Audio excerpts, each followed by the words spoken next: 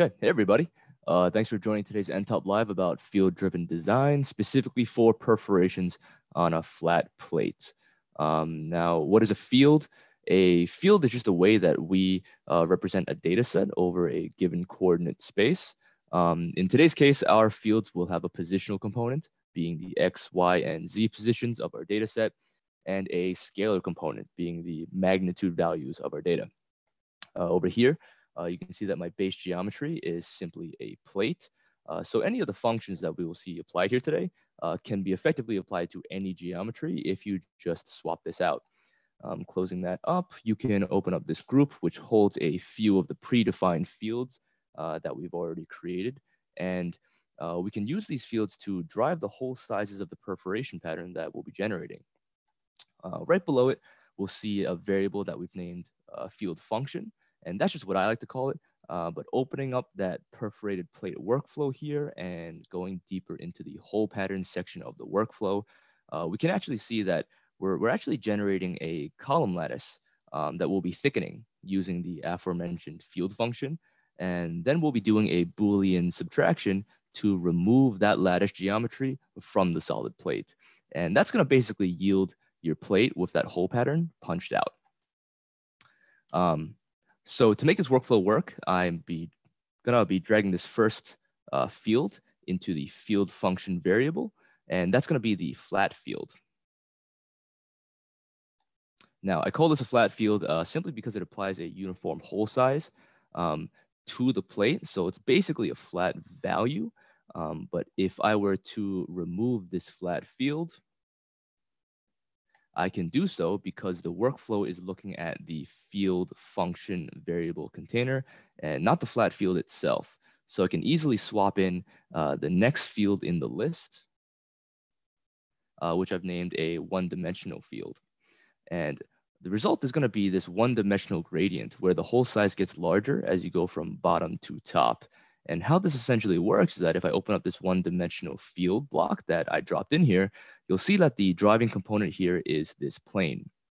And if I show the visibility on that, you can see that the plane is really where the gradient is originating from.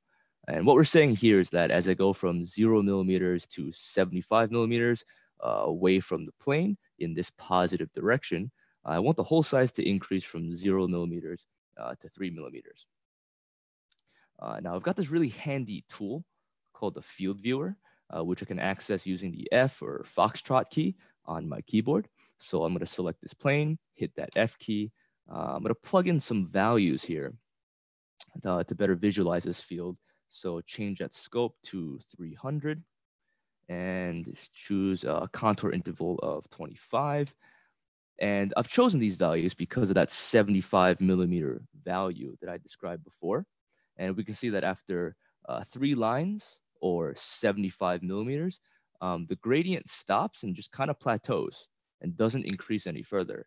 And that at its simplest is essentially how fields can be used in nTop platform. Closing out this field viewer, I can now kick out this one-dimensional field and drop in this 2-dimensional field. And based on this resultant pattern, you can probably guess that this field is, the base of this field is just an axis that's piercing through the center of the plate. And if you open up this field function or this 2-dimensional field, you'll see that that's exactly what's happening. There's an axis right here piercing through the center. And if I were to take a look at that field viewer again, plug in those same numbers, you're going to see that field radiating out in all directions. And that's the whole pattern piggybacking off of that field radiation. Now, this is super cool and all, but planes and axes are really just reference geometry. And I want to put something real in the driver's seat of these fields. So what I'm going to do is I'm going to go and kick out this 2-dimensional field and drop in this fancy geometric field. And the result is going to be similar to what we saw before.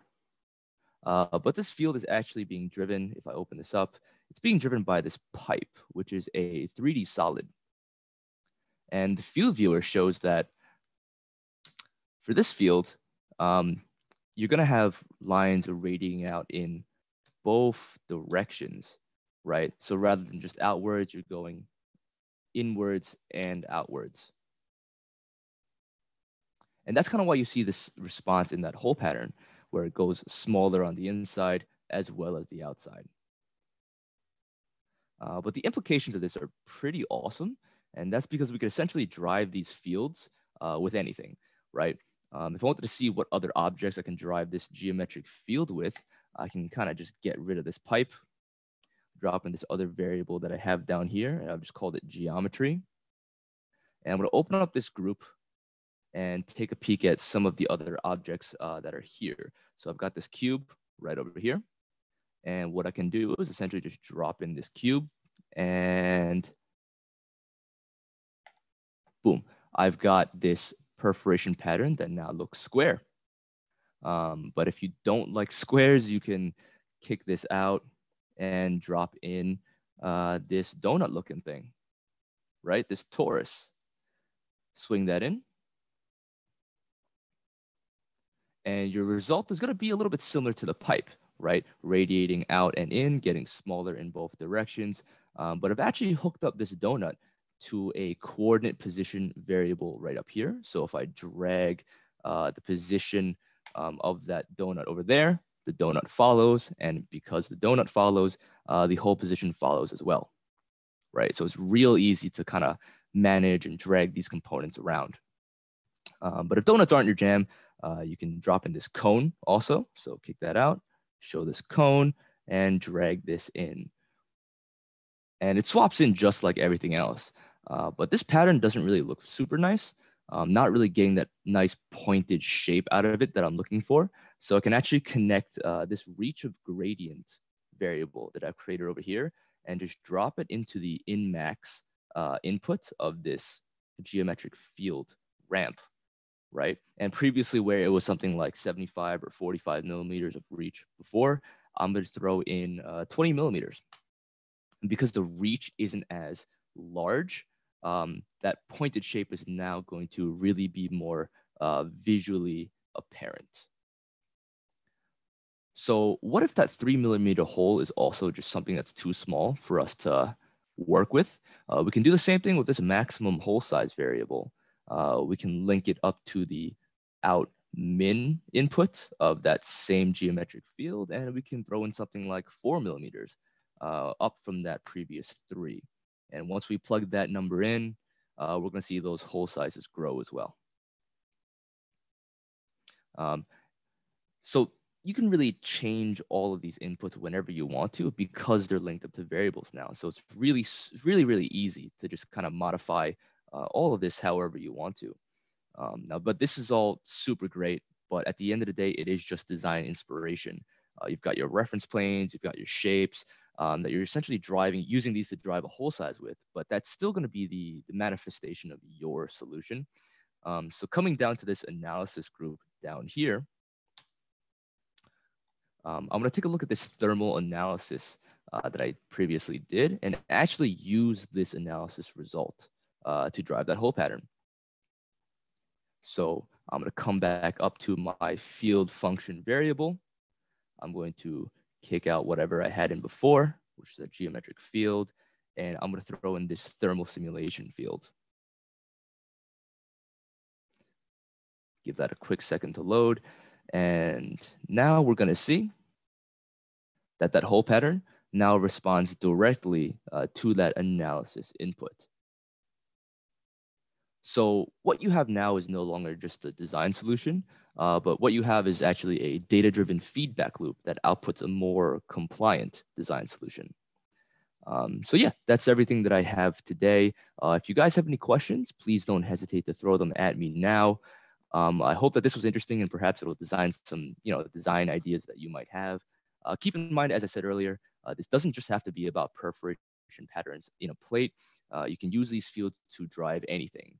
So from a thickness to a lattice, to ribbing patterns, to really just whatever you want.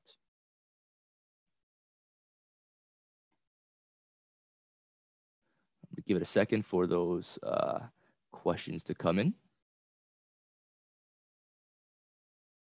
Again, if you have any questions, please don't hesitate to kind of throw them at us, and I'll be glad to answer those.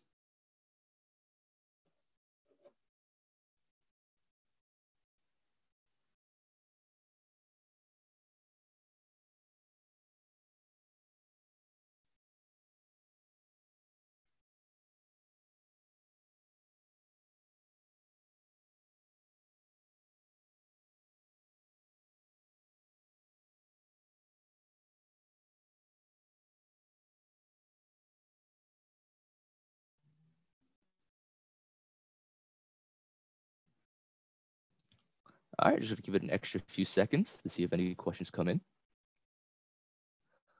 But if you do happen to not have any questions that come to your mind immediately, or you want to learn more in general, okay, yeah, there's a question right now. It says, are there other types of perforations like triangles or squares?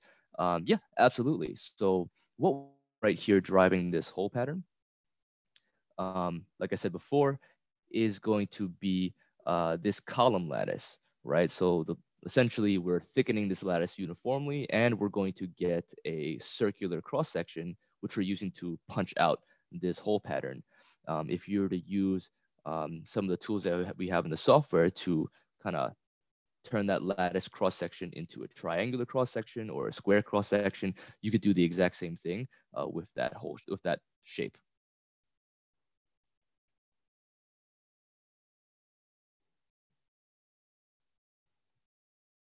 Let's give it an extra few seconds, see if anything else comes in.